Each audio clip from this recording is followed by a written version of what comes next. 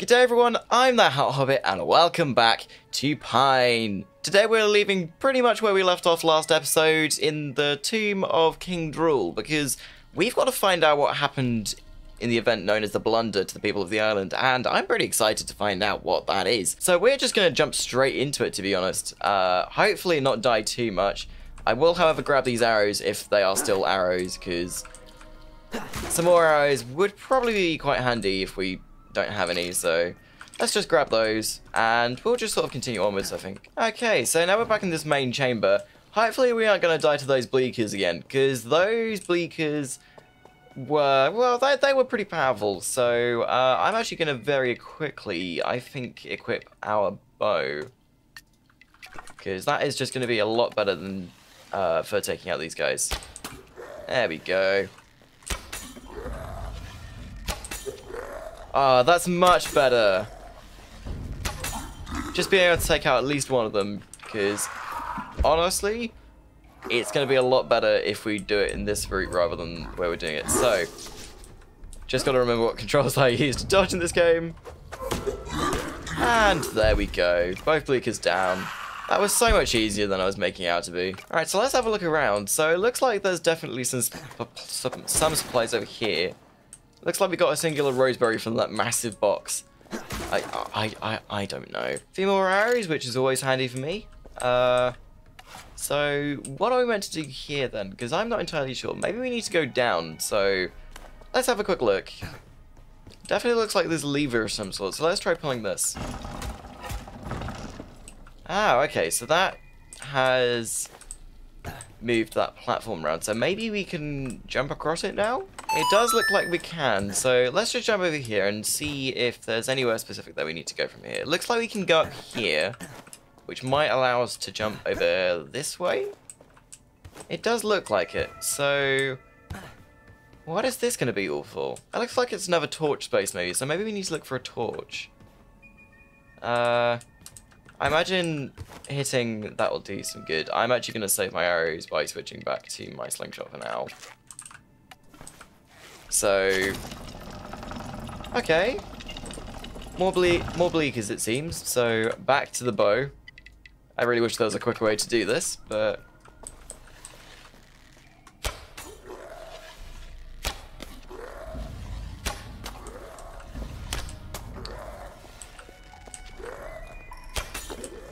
okay, that's one bleaker down, so let's take on the other one with our sword.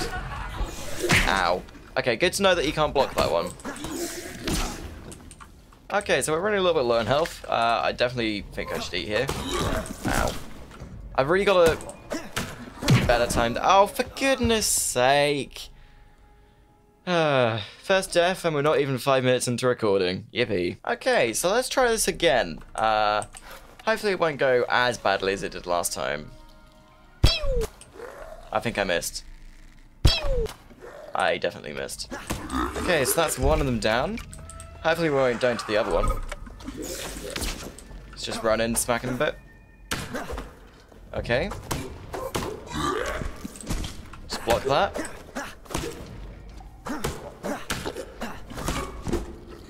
Hey, there we go. That was a little bit better. So, let's see what we need to do up here, because it definitely looks like there's something to do, which is quite important. It does look like there's a lever up here, so I think it's definitely going to be worth pulling this and seeing what it does. Okay. I have a feeling we should maybe pull this again. Okay, yeah, no. Yeah, okay, I think I see what we need to do here. Yeah, so if we pull this so it's like this, what we can do is, I assume, if we jump over to this platform here, or maybe not actually. Can I actually make that jump? That should be something I should check.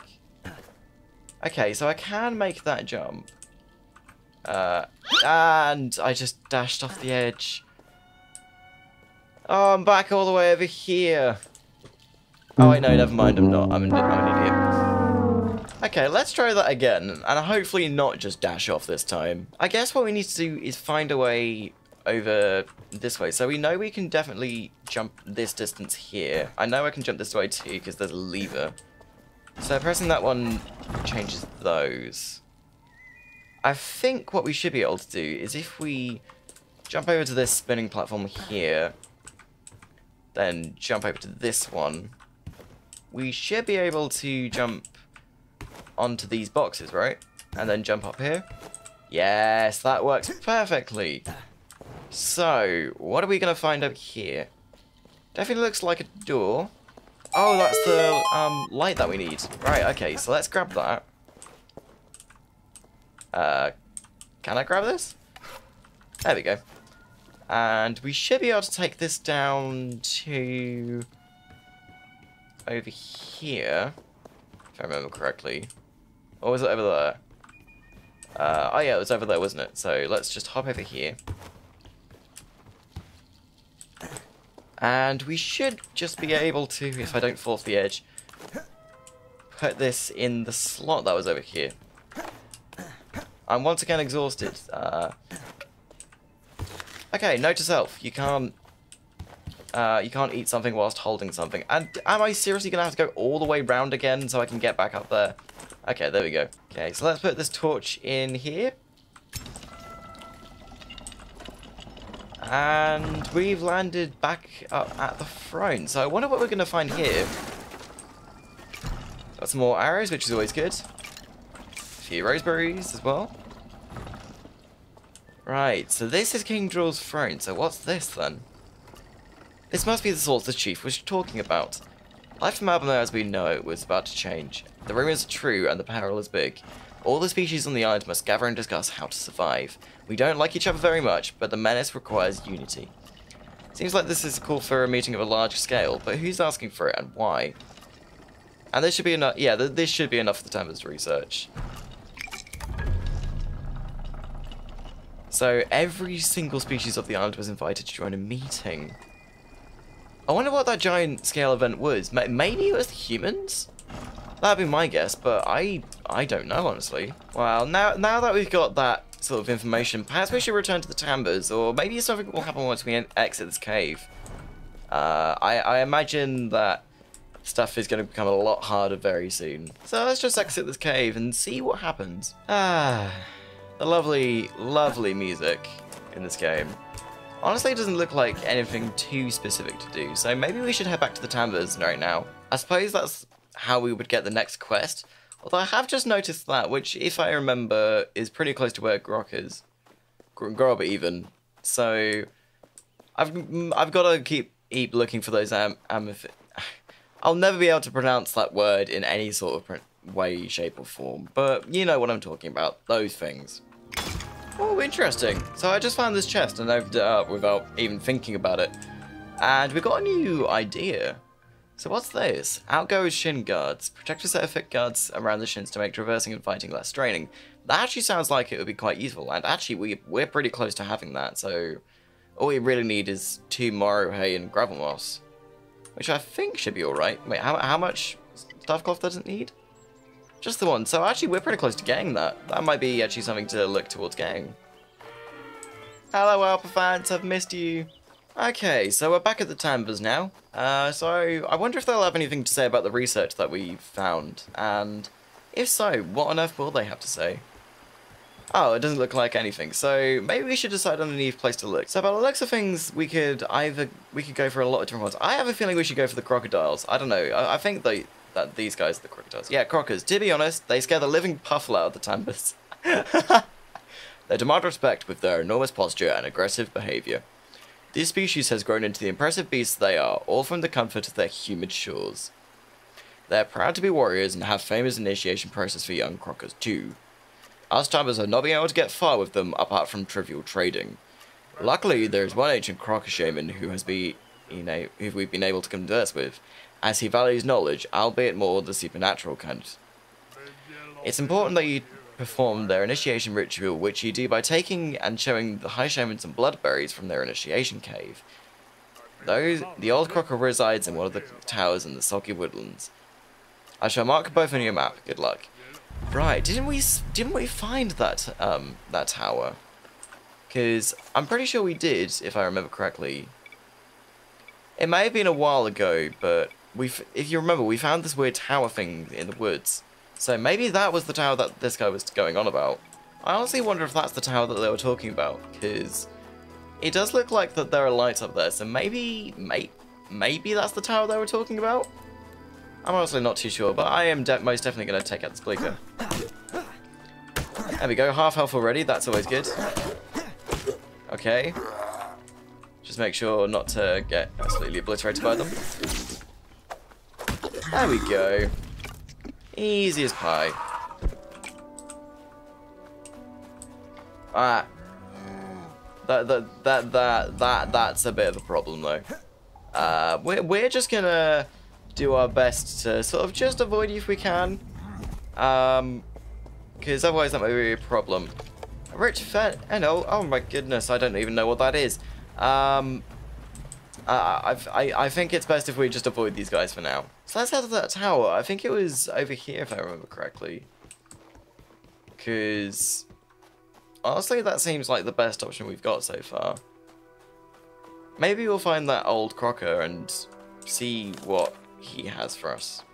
If anything. Actually, whilst we're around here, is there, like, this is for the moose people, I think. So do we have anything that they'd like? Because honestly, I'd love to be able to get all of these into at least the neutral so they don't attack us all the time.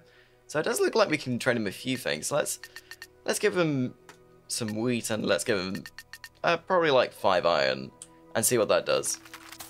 Okay, it does a decent amount. Do we have... Oh, we've got plenty of marwood. Let's give them like 10. Barely still hostile, so maybe a few more wheat? Maybe... Do we have any... Yeah, we do have some tin flowers. So let's give them a few of those. There we go. They're now in the neutral as well. So hopefully they won't attack us. They're gonna still attack us, aren't they? Okay, so I've been wandering in the complete wrong direction for a while now, so... let's just go back to roughly where the initiation cave is. Ah, there's a crocker, so we must be at least close to where we need to be. I'm hoping that I can avoid this guy, because I'm pretty sure they're still very hostile to us at the moment, so it probably isn't the best idea to at least try meeting them straight up yet. Okay, so we're pretty close to where this cave is supposedly going to be. Although I'm not exactly sure whereabouts it is actually going to be, because it is a reasonably large area. I feel like it'll probably be a slight bit higher than this, although that's it over there. Honestly, I'm glad that these guys are somewhat friendly to us, because it just means that we don't need to worry about them as much. We don't need to go absolutely crazy and just avoid them all the time. It doesn't look like it's up here, but there is an amphiscus orb here. So we're definitely going to take that for grub. Well, I've been looking for this cave for a little while now, but I can't find it. But I did find this giant structure over here, so we're definitely going to check this out. We're now nowhere near where it's supposedly going to be, but I mean, it's fine, I suppose. I mean, it's nice that we found this, so I wonder what's going to be inside. Or what, or on top of this. Okay, what am I meant to do with that? Oh. It definitely looks like there's a lot going on here. A lot of which I have no idea what to do with. So, maybe this is just going to have to be something I deal with later, because I imagine it's going to be something to do with those up there. But it doesn't look like we can do anything with it yet, so that's a bit of a shame, but honestly, I've been spending a lot of time just wandering around the world, and I honestly just love how beautiful this place is.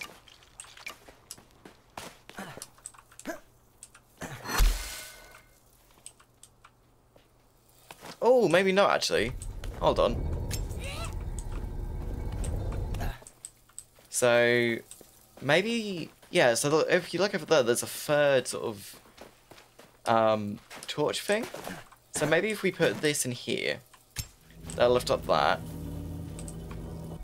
And that brings up that. Okay, so what's this one over here then? Ah, so this is just a target thing. So let's just smack that. And that should rotate out of the way, revealing to us this light thing. So let's go look at the pattern again, because I'm pretty sure the pattern in which you need to do it is how we're going to be able to get this. So it's left, right, up. Okay, so that should be easy enough. Left, right, and up. And that should be what we need to do, right? Maybe? Do we need to hit this again, or...? It does look like it. Oh, that's fantastic.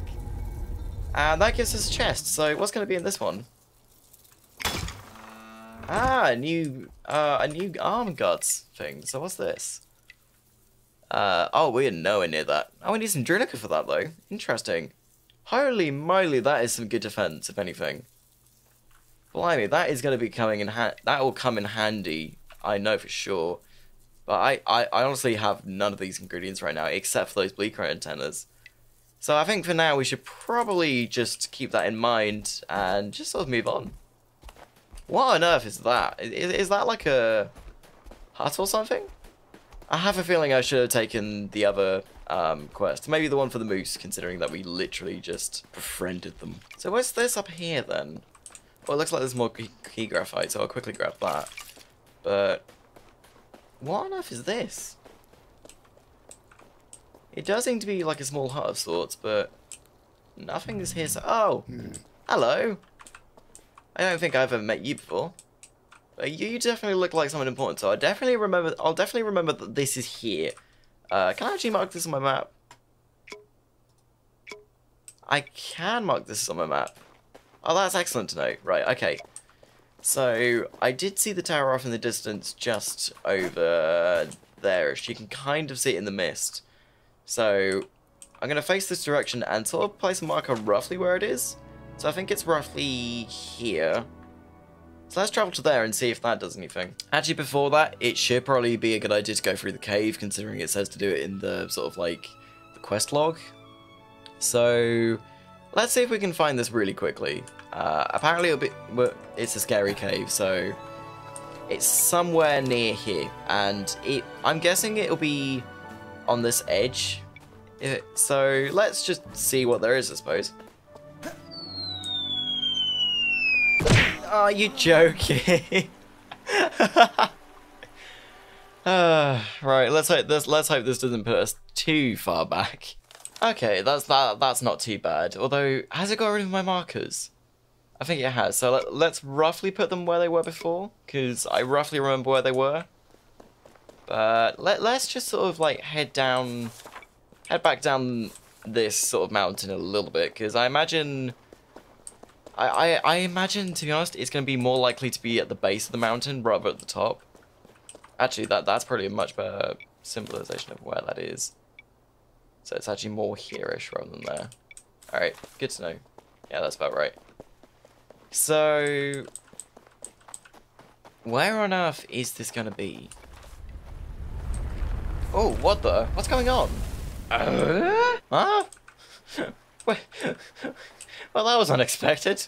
Okay, so I've been looking for this cave for a while now, and I honestly just cannot find it, so I'm gonna have to leave that till next episode, because we have very unfortunately run out of time for this one. So, I'd like to thank you all ever so much for watching this episode on Pine. If you did enjoy it, please consider leaving a like on the video and a comment telling me that you did. If you're new around here, consider subscribing to the channel, and it's completely free and you can unsubscribe at any time you want. But apart from that, all I have left to say is see ya, take care, and bye-bye.